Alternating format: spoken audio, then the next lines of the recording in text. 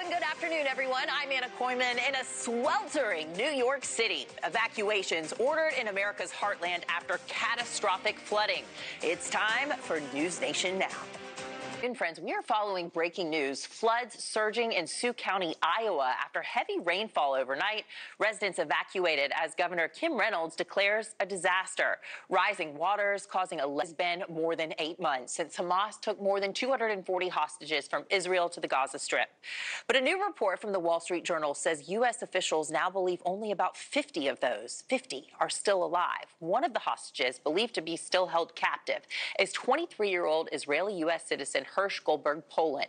NewsNation's own Chris Cuomo sat down with Hirsch's parents to talk about the ongoing efforts to get their son back home. For catastrophic flooding there, it is Saturday, June 22nd, and it is time for News Nation Now.